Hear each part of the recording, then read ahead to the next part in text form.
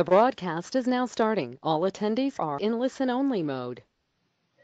Hello everyone, this is the IABC EMENA webinar. Today we are talking all things French and France, and I'm delighted to be joined by one of our IABC former board members, Kasha Dougall. Kasha is one of the most experienced and also one of the, well, probably best respected, but also more than that, she's got a fantastic outlook on doing communications, great character, always fun to be around. It actually makes communications really, really enjoyable, which it should be.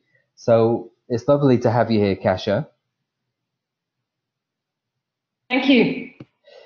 Now, thank you very much. Rather flattering introductory. You're welcome, Kasha. Thanks for joining us today. Yeah. I was just going to say very quickly, we are going to be having a Q&A after Kasha has gone through her deck. So you can send over your questions in a question box and I will put it to Kasha. So Kasha, now it's all over to you. Fantastic. Thank you. Thank you very much for that introduction. I'm Britain, over and above being a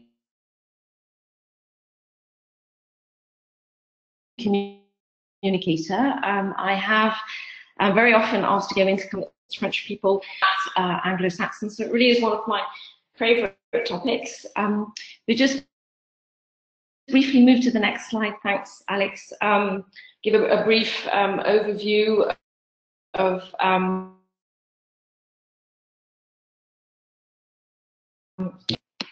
business development, the communication agencies, branding, visual identity, and content creation, working principally but not exclusively for French clients, and certainly exclusively in English language.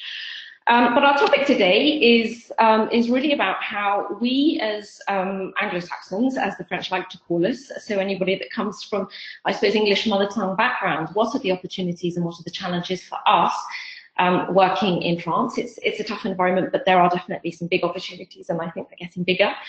The way I have organized the webinar today, if we just move on to the next slide, Alex, is really about the history. I mean, as you know, if you want to understand a culture or a country in which you're in, then get out your of how to view that the current market is bringing us. So, moving on to slide 4. Basically, the reason I start with history is that the past is always with us, and I love this quote from Stephen Clark, infamous author of A Year in the Mail, who says that really the problem with the past is that it isn't in the past at all. It lives with us every day.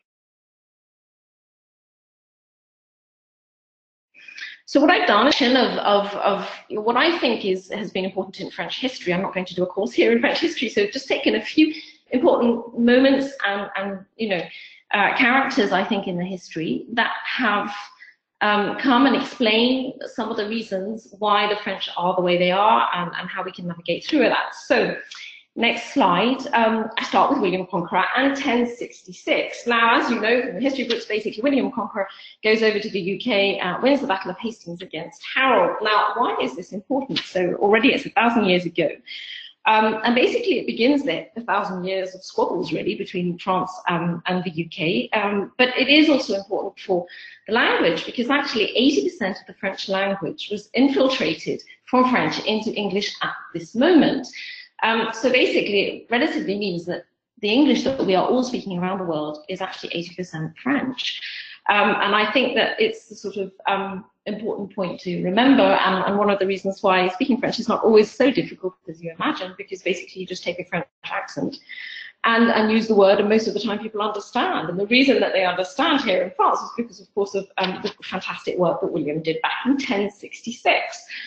If we move forward to the next slide, in 800 years forward to the French Revolution, this is really a fundamental part for me in French history, because it basically means, and many people say this, that the French are very much a nation of revolution rather than of evolution. And I think that that means that whilst the French are happy to fight for their rights, they willingly go down into the streets, as you know, and strike, and I think that's in some ways a good part of them. It also means that making small incremental changes, perhaps the way that other neighbouring countries do, is difficult for them, because they were in a situation basically in 1789 where they had to fight so hard to bring change about, that I think that that has become their entire character in a way.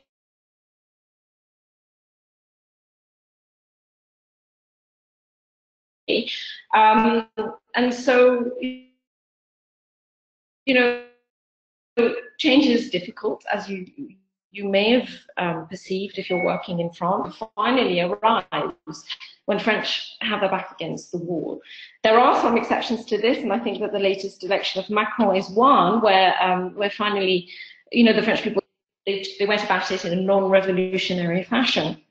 But I also think that the French really trust in leaders, particularly the boss, and I think that sometimes the boss can sometimes be viewed as the enemy and not part of the group, but somebody who is superior and possibly against the greater good of the group. And I think you will really feel that if you're negotiating with trade unions, for example, the difficulty of having a constructive conversation sometimes with them, with, you know, those organizations who represent the salaried employees. And I personally feel that it comes from the revolution and this sort of idea that they have to fight very, very hard rather than negotiate softly to get what they want.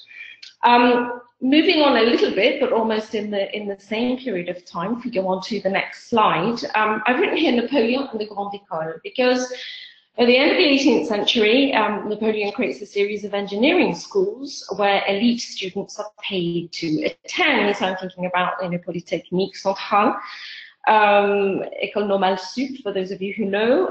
And I think there are two main consequences to this. That basically it begins to create an elite society with a grande école mentality. And what I mean by that is that, you know, people and students, they create a network and a job for life, basically, and really thanks to that network that they meet when they're 18, then they're never out of a job, and they kind of stay amongst themselves. And I think that because it's so difficult to get into those schools, competition is really high, and in fact that whole environment teaches early on, I think, students to compete to the death of the other almost, rather than to actually cooperate together. And I think that very often one feels that working here in France, that, you know, it's very much a competitive, individualistic society, interestingly, rather than one of cooperation. And I believe that comes out of this, you know, grande école. There's a second extremely important consequence of the creation of the grande école, from my opinion, which is that it in fact has created what I know as an engineering-driven society. Now, by that I mean that engineers are revered and indeed very successful. So if you look at companies like, you know, SNCF, Saint-Gobain, Bureau Veritas, Thales, and basically clients around the world are looking upon them to solve extremely complex engineering issues. They're not really sales driven. And this is, I think, an issue for communicators, because when you have, you know, companies, and I've worked at many of them that are engineering driven, effectively for many, many years until relatively recently, the business just dropped. I mean, you know, you know, clients came to them and they didn't need to go out and fight for business and approach kind of sales and marketing approach to the market. It was really the royalty of the engineers. And if you are working in a B2B engineering company right now, what you will notice in France is that, in fact, those companies are very often giving all of the money to the engineers, and they don't revere and they don't value really even what, you know, sales can bring them. Very often they don't even actually have sales targets. I've even seen that in some of the smaller companies. Now, if you don't have any sales targets, you have nobody's putting pressure on the creation of marketing teams, and nobody's saying, well, actually, in order for me to get those sales targets, then I need a series of communication tools, and I need somebody to create an event for me, and I need somebody to, you know, do a website and come out with a, you know, a whole suite and a whole strategy of communications in order for me to meet my targets. And when you don't have that pressure, it makes it very, very difficult, I think, for marketing and communications to access decent budgets. and even actually have a place at the table and sit on the executive committee and make decisions. And I believe that a lot of that whole situation comes from the fact that it's an engineering-driven society created by Napoleon when he decided to create the Grande École. And that's really what I say if you just move on to the next slide, really, in this very sweet little kind of cartoon, really, where the marketing guy says to his engineer friend, I don't see why engineers get paid more than marketing. And he says, maybe because engineers design and build every important part of modern civilization, and all you did was misrepresent it. My point is that you need both. You really don't, says the engineer. And I think that that encapsulates in one slide, really, very much this kind of engineering-driven society, with one very, very big exception. And that big exception, of course, is the luxury industry, and that's totally different. So if you do look at companies like L'Oreal, LVMH, you know, and all that's, you know, Chanel and luxury, that's a totally different kettle of fish. And I think that there certainly marketing communications is very much at the heart of the business, and the way that those practitioners are treated and the access to budgets are totally different. So, if I just move on now to the next slide on the Age of Enlightenment, this, of course, is really the birth of liberty, equality, and fraternity, and really, I think, is an important point in history because it places the government at the center of French society. And it seems to me that the population, even now, is still happy to pay high taxes. But in doing so, it means that they're less at ease at giving money to charity themselves. That effectively, France has, you know, kind of created a nanny state in a way versus entrepreneurial spirit. Now, things are beginning to change. The current generation is very different. There's a startup culture. There's, you know, Station F, and I think that there's a huge push on entrepreneurial spirit. Nonetheless, you know, we're still sort of in between these two worlds, really, and I can give you examples of this kind of nanny state environment where you may have, certainly with the older members of the population, a reticence of employees to perhaps self-train or to start up their own company, or even to work out their own retirement benefit. There still seems to me a very heavy reliance on the state, which is both good and bad. But I think it's important to understand that notion, because somebody said to me recently about how individualistic they felt that the French were, and in many ways I think it comes from the idea that they give to the state, and therefore they then need to look after themselves, but not in a kind of cooperative fashion. And there is a big difference, I think, I see with, you know, some of my American colleagues who are very cooperative, and they will help, and they will give to charity, and the whole of the society seems to be based around those ideas. And in France, I think there tends to be, interestingly, a very individualistic approach, because the idea of giving and charity and so on, it for them is taken care of by the state. If we move on to the next slide, I wanted to speak briefly about an important person. Now, of course, I could have taken a number of very important characters. And interestingly, I decided to take Descartes. So Descartes is a 16th century philosopher. And the reason I've taken him is because actually, contrary to what some of us may believe, you know, I think very often Anglo-Saxons believe that, you know, the Latin countries tend to be less orderly and a little bit disorganized. At the same time, Descartes really pushed the idea of having pragmatic ideas and the need to prove whatever you say and show with empirical evidence and doubting the existing. And I think that, I mean, the French are very philosophical, they're ready to challenge you, and in fact, they have an enormous need, I think, for reassurance.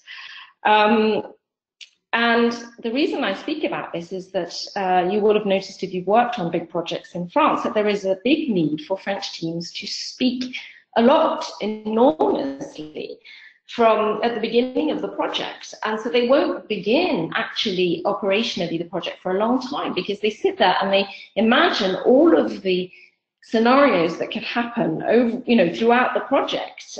They don't wait until they get to the bridge to cross it. They try and imagine all of the scenarios beforehand. So where perhaps an American or British company will start, they'll chat at the beginning of the project and start 1 week later. Maybe the French will start 1 month later and the Italians 2 months later. So I would kind of encourage you really when you are working in this environment, never to forget actually their need for reinsurance. And that they will doubt everything, that much of what you say, and it comes from this wonderful 16th century philosopher Descartes. Final slide, if you could just move on to the next one, about World War II. Now, I've put this in here really because Paris was occupied by the Germans during the Second World War. The UK was not, for example, and I think that that's an important point to make at the time of Brexit. Really, the French and the Germans joined. I mean, they created Europe for political reasons, that they never wanted to live that experience of a worldwide war again. The British, with Margaret Thatcher, joined in the 70s for economic reasons, and they've left for economic reasons. And I think it's important to remember the different political, background and history that is behind, the Brexit situation, and I want to really speak about the opportunities that I think that Brexit will bring. Very recently, I heard that the European Medicine Agency or Medical Agency left the UK for the Netherlands. That's just one small example of the fact that there may be opportunities certainly for Anglo-Saxons living in Europe, because they will probably begin to have. There's a shift. From what I can begin to see, there's a shift in the way. I think that the Europeans, the continentals in general, will start to view the UK, that they will still need our skill set, but perhaps that there will be more opportunities for us living here in continental Europe than necessarily, French or other European companies going directly to London or to the UK for those that skill set. So it's still very early days, but I would really encourage you just to look at that situation unfold and see what the opportunity is in it for you, because I feel that it will bring, and really that's the only positive way we can look at that situation. So moving on to section 2, if we could just change slides. Quick tips really, cultural tips of how to navigate our way through. So if we move on to the next slide, really, France is all about relationships. It's relationship versus transaction. People will do their job here because they trust you. They will do it because you have a relationship, with that person. They will not do it because, it's in their job description. I mean, they may, but they may not. And I think that if you want to get good service with the teams that you're working with the agencies that you're contracting with, the freelancers, that you're entrusting, that really you have to create a relationship first. Now, I mean, I even do this with my bank manager. I mean, when I have a new bank manager, I actually go in, I sit down with them, I meet them face to face, because I know that if I phone them, they will do the job immediately because they know who I am. And that is, I think, the biggest piece of advice I could really give anybody working here. That before you start working with somebody, then, if you can meet them face to face, if you can create that relationship before you start doing business, that you will find the relationship is just so much smoother. I mean, maybe that's the same the world over, but it's certainly particularly important here in France, really. And I think it makes life, richer. People are so important. So really spend that time building the trust and creating the desire for people to want to work for you. So if we move on to the next slide, I have just put one here about building trust. And I have not yet found a historical background to the reason why French generally don't trust somebody who they don't know. And again, these are generalities. Of course, there are always so many different people on earth, and everything I say can of course be counteracted, and you can find wonderful people who trust you immediately. Of course you can, but as a general rule, I think you have to be introduced, even sometimes at a party. I have noticed, which I find a little bit heavy, but even at parties sometimes they wait for a third party to introduce them rather than introducing themselves. So my advice to you really is, if you have a target and you want to reach that person or that company, you're better off asking your network and trying to find somebody who's going to introduce you, because it will bring much greater weight to the final meeting that you have than if you do cold calling. I mean, that's the same anywhere in the world. It's particularly important in France, and I don't know where historically this lack of trust comes from, but you can certainly feel it. And so that really just, enforces my message that you have to build those relationships and create that trust in order for you to have good working relationships. Just if we move on to the next slide, really individualism versus the collective, and I spoke about that earlier on. It is difficult sometimes. I think perhaps I hope that the younger generation are a little bit different, and that that certainly with collective working practices and collective intelligence, that will move closer to working together rather than competing against each other. So if we move on to the next slide, which is about the art of negotiation. In France, no does not mean no. Very often when you ask for something, somebody says, no, it's not possible. For me, that's just a door that's opening. I just say, okay, I need to understand why that person is saying no to me. Are they fearful? Is it not exactly what they can do? I mean, they love being seduced, and they love, entering into interactions with people. So for me, I just see that as an opportunity to negotiate the conditions that I want. Somebody once said to me that very often they kind of took the Anglo-Saxon approach when they were in a shop and said, oh, can I see your manager, to somebody when they didn't get what they wanted. And I think that just means that the person in front of you loses face. I would really encourage you to adopt a more charming, seductive approach, really, and try to just find out, what's worrying that person and how you can get what you want. It really is all about negotiation. So moving on to the next slide, it's also about savoir-être, really. We've got the, savoir-faire versus savoir-être, and I've taken these two photos, really, of Candelario and of Gaël Montfort, interestingly, because for me they are two French sportsmen, both of whom were more concerned about how the audience who were watching them, reacted to their performances than actually winning either the match or the ice skating competition. And I think that says it all, really, that whereas in the US and in the UK, it's perhaps all about doing and having, ticking things off on a list and being irreproachably productive. In France, it's all about savoir-être, about knowing how to behave and act in certain circumstances. And somebody interestingly once said to me, in the US, you are employed as an expert in your field. In France, you are part of a club, and you have to know the inner workings of the company and have strong relationships. So, just a thought really about that. Maybe it isn't all about, achieving an enormous amount, but actually looking at how you behave and how you interact with, team members. So moving on to the next slide, a quick word about, communication style and using your emotions to your advantage. So when I was planning this presentation, someone said to me, goodness, I do find the French very direct. Well, in French society, showing emotion is authorized.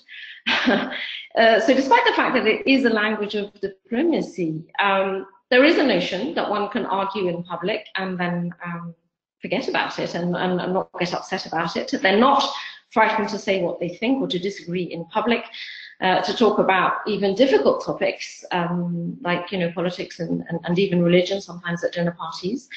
And because of that, I think that sometimes for the Anglo-Saxon community, the French can be viewed as forthright and sometimes even aggressive. And I think that we need to remember that if we are attacked or openly challenged in a meeting, it is in our interest to openly defend ourselves. In the UK particularly, if you show emotion, you have lost the battle. In France, if you don't show emotion, you have lost the battle. So, fight for your rights and play them really at their own game and have those, honest, authorized, those conversations. The only thing I will say is sometimes humor can be seen as a lack of seriousness. So, you know, depending on who you are dealing with, they're not into laughing really hugely about themselves, whereas perhaps in the UK or even Germany, you can sort of crack a joke about yourself. In France, it tends to be really all about their authority. A quick, if we move on to the next slide, a chat really about speaking in meetings. And I've just written really, you have, you know, 1 and 2. One is the first person, and the second is the second person. So, of course, in English, generally in Australia and you know, in South Africa, etc., certainly one would wait for the person in front of you to finish what they're saying before beginning. And in France, actually, they don't do that. And my advice to you then is, in that case, don't hesitate to interrupt the person who is in front of you, because otherwise they're just going to keep talking and talking, and they are not going to be, I mean, they're waiting for you to interrupt them for the conversation to take place. So I think that's an important, you know, thing to remember. Next slide, I've just done a brief one really about time management. This is interesting. I mentioned earlier on that, you know, I put English, but of course I mean really the whole of the Anglo-Saxon world and beyond, really, that the discussion and the planification part will take a relatively short space of time, and then we'll move immediately into production. In the French, you know, they need to be reassured, so they're going to begin the project later. And many of you may have been in these endless meetings that go on forever, sometimes where, you know, no minutes are taken. And I mean, you know, you have to just sort of hang it out and accept that basically they're going to start the project later.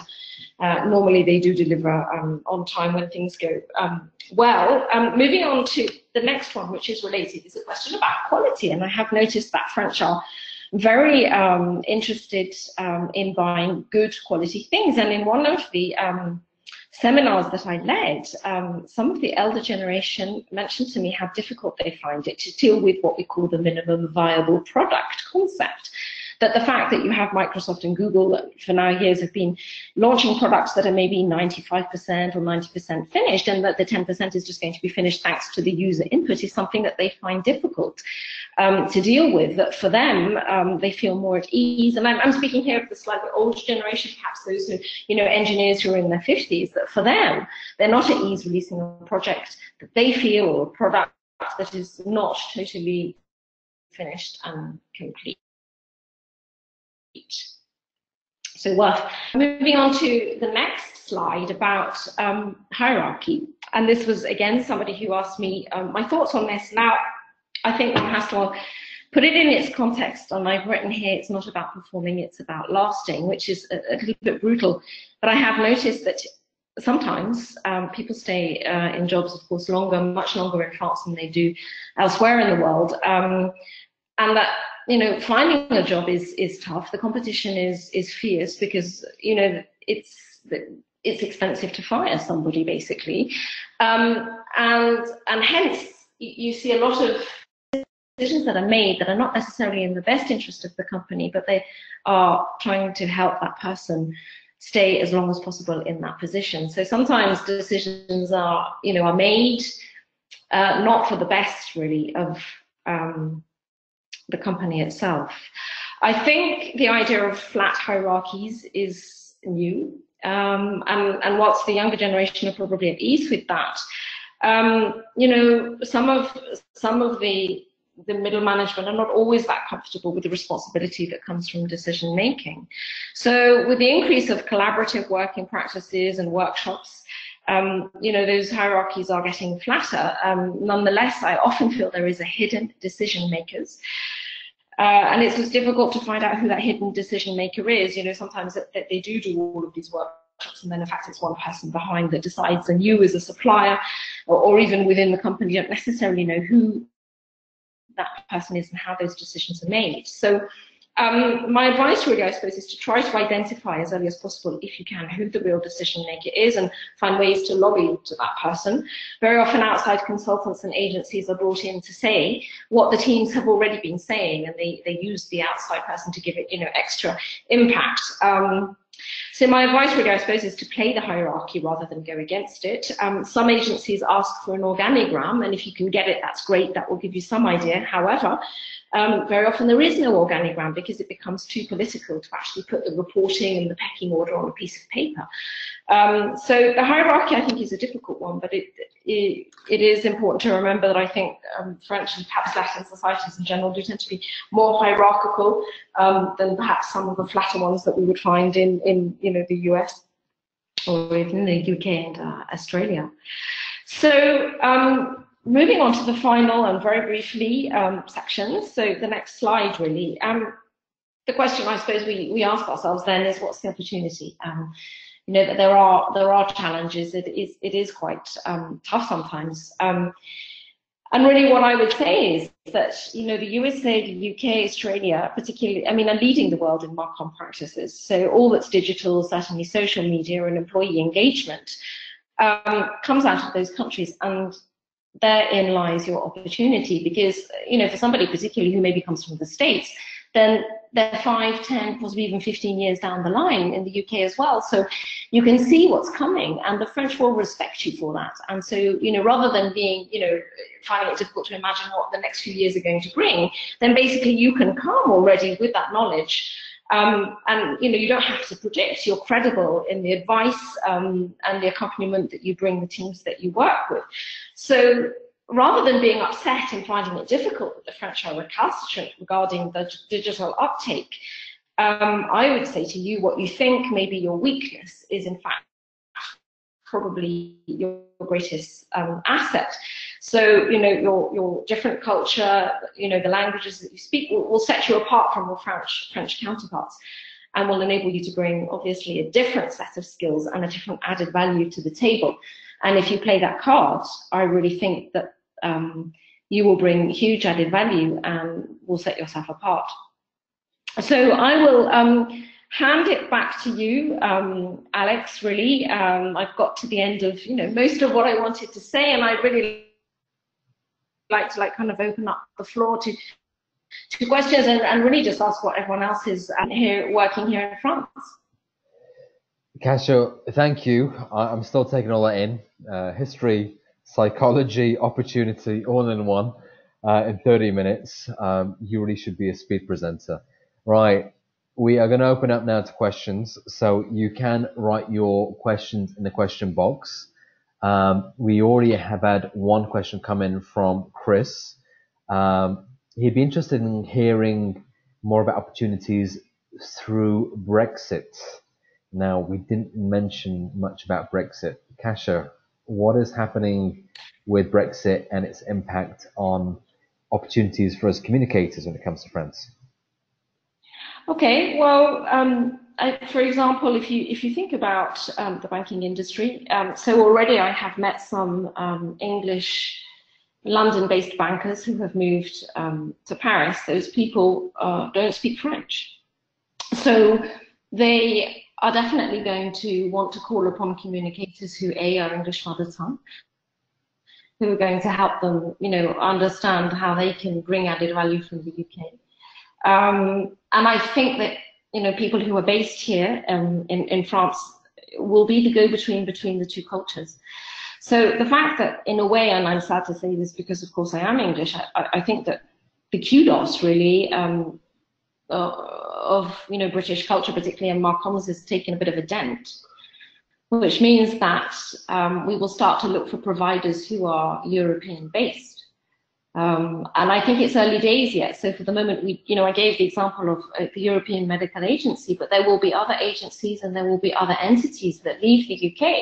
Well, then where are they going and who's going to serve those people? Because at the end of the day, it's all about network. So if you are physically in the countries that, are the receivers of, this business and of those entities, then, you will be able to sell your services in a way that would have been more difficult for you beforehand. So I don't have a crystal ball, but I'm going to be looking at that very closely to see how Marcom specialists can offer their services, particularly Anglo-Saxons living here in France. I hope that goes some way to answering the question. Great. Thank you, Chris, for the question. I'm going to ask a question from my side. Kasha, is it all about Paris, or are there opportunities outside of Paris? Well, this is a tough question. It is very, very heavily based Paris. And the reason for that is it goes back to Napoleon. He created a very centralized society. So all of the power organs, all of the legislation, everything comes out of the center. So it's very difficult for anyone to have a big career, even if they're a lawyer or even a kind of a top doctor with a specialist. At some point, they will have to come to Paris. So there are definitely opportunities, I think, in other places, but it's harder and there are fewer of them. But the places I would mention are definitely possibly Strasbourg, because of its proximity with Germany, and certainly Nantes, which is picking up a lot of the French tech. So those are two cities, and for those who are, heavily pharmaceuticals, it will be Lyon. Okay, we have a question from Lillian. She's asking specifically about how do translators fit into the communications team? Sorry, say that again. How do you what? How do translators fit into the communications team? So I'm presuming that this is from French into English. I would presume so, yes. It is, okay.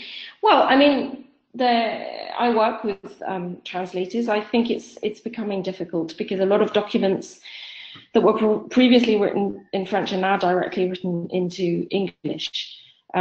So I think that the market is dropping. I think it's harder to find stuff, and I think that there's a push also on artificial intelligence.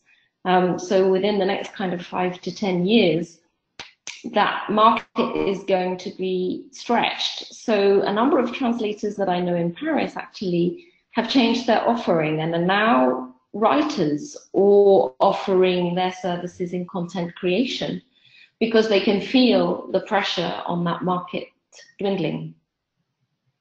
Okay, interesting. Thank you for that. Do we have any other questions? So Alex has shared a question. Let's have a look. I'm just going to scroll up. He says, thank you for your talk. Are you more inclined to always vouvoyer, or do you tutoyer with your French colleagues? So do you go formal or do you go informal? Okay, again, that depends on the environment in which you're in. When I first came to France 25 years ago, then we were all in the vouvoiement, and now it's very, very rare that I do not tutoie. That having said, I think that if you have clients in the initial stages, it's important that you vouvoie and you let them move into the tu. So if somebody tues you, then you tue them back. If they don't and they stay in the vous, then stay in the vous. That's my advice. And I think it really depends on the age of the person. I mean, if you're 25 and you're dealing with somebody who's 25, there's little chance you're going to be vouvoying them. But if you're 25 and your boss is 60, then I would start with the vous and see how you go. Okay, we have a question from Robin. She says, I understand entirely that people work with people they know, like, and trust, so networking is key. But her network is still small, so she needs to use content marketing to promote her services. Are French businesses, agencies searching the internet to find freelancers? So are they searching for native English content creation, for example? Absolutely. That market is growing. There's no doubt about it. So I was recently with somebody from a huge company, Sodexo, 18th world employer. Yeah, so they have 400,000 employees, and there was pressure on the communications team to work with freelancers more and agencies less. So there is definitely a push on working with freelancers, whatever the work, and B, there is definitely an increase in the market for English mother tongue, simply because most agencies' clients are working on a global market. 75%, I was reading this recently, 75% French companies do business abroad, and very often, 70% of their business comes from abroad, which means that their clients are English speaking. So they have to communicate in English. And this is just an increasing trend. The world is getting more global every single day. So the requirements from communication agencies and from their clients to communicate in English is only going to increase. Okay, we have two questions from Chris on this, which is actually a good follow-on. So in terms of suppliers, okay, they have to speak French, but do you have to speak fluent French, or can you get by, for example, either with Pidgin, or can you even get by just with English? And in terms of experience of demand for English, do they prefer UK English or do they prefer US English? Okay, so on the first question, I'll be very honest, I think it's still difficult to not speak any French at all, because there's so much that you miss. So definitely, if you can, get as involved in French circles as possible, and try to get your French as up to scratch as quickly as you can, because it will really help you.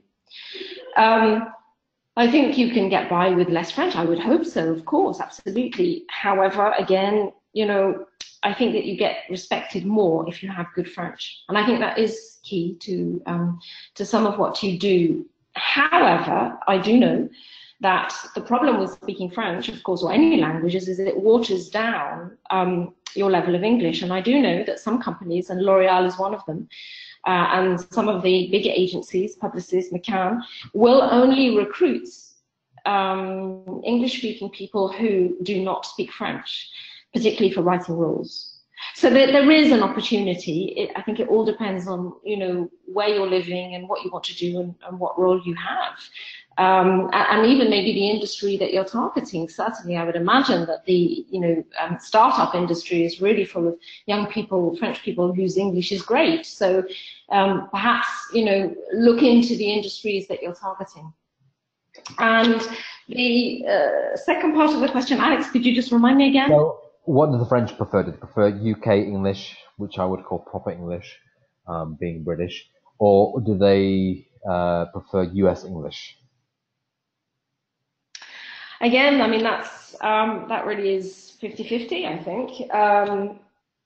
Probably a while ago it was more UK, and perhaps now it's US. But again, it depends. If you have a client that's only working in the US and they're trying to crack the US market, then obviously it's going to be US English. But depending on the skill set of the person who asked that question, generally I would be inclined to offer both if you can.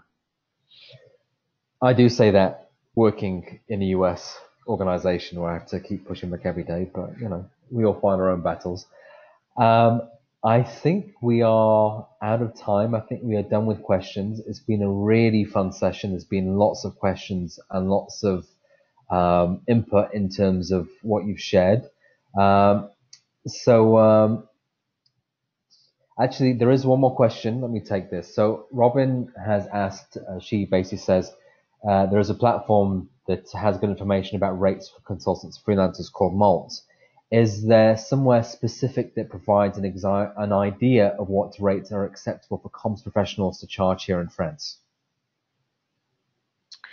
Again, I think it is all about network. Finding out prices and how you're going to price it is the easiest thing to do, is to ask people doing a similar thing as you. So I'd be happy, Robin, to talk to you at any time, really, to exchange about that. Coming back to Malt, Malt is relatively new. I know them. I met them several years ago. So it is a successful platform. The interesting thing to know, though, is that there are a number of platforms that put large companies in contact with freelancers. The way they are organized, however, does not make it easy for those end clients to find English mother tongue writers, because it's just not set up that way. So for the moment, it still really is. I'm not saying you'll never get any work from them. I wouldn't suggest that. But again, the person who I know who worked on Malt that's got the most amount of work actually knows them personally. So again, I still think that the network is going to make a big difference. But again, of course, creating content and making those contacts via internet is still valid. But we'll see we'll have to look at those platforms and see how they evolve and whether they are, bringing new functionalities that enable it to be easier for bigger companies to identify people like us. I love that. Even in the age of the online network, human network is still key, especially in France. Kasha, thank you so much for this session. I think we've all enjoyed it. I very much enjoyed it. I just want to say thank you on behalf of IABC EMENA for your time, for your energy and your passion. And thank you everyone to all the attendees.